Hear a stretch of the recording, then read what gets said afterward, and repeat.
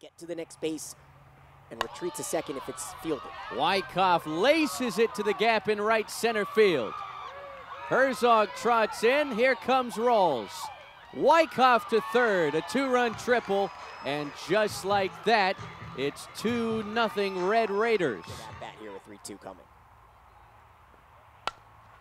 3-2 pitch. Bouncer through the left side. One run scores, and the stop sign put up for Ariana Villa as Armijo swipes the extra base and knocks in her 16th run of the year. It's 3-0 Texas Tech. 2-2, bounce towards the middle. It's another first inning hit for Tech. One run scores, Armijo held up, and Kennedy Kreitz comes through to put 4 in the run column for the Red Raiders.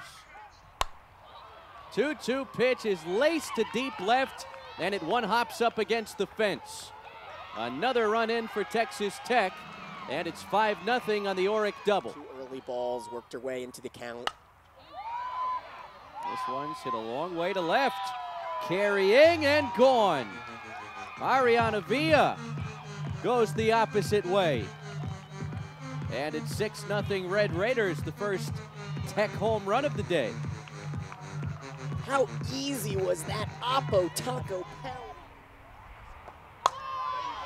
First pitch swinging, Elder, deep center field. The wind pushes it back and off the wall. Eventually, Mazzotta finds it, but well too late as Rain scores easily and Rawls shows off her speed as Tech gets to that magic 8 number. Pop up into shallow center is going to work out for Barraza. Her first hit of the day is another run producer. 9-0 Texas Tech. And so first pitch swinging now is Rains. She drives it into center field. Chastity Rains will find the wall, and her second extra base hit of the season. It's a triple for the senior transfer. Texas Tech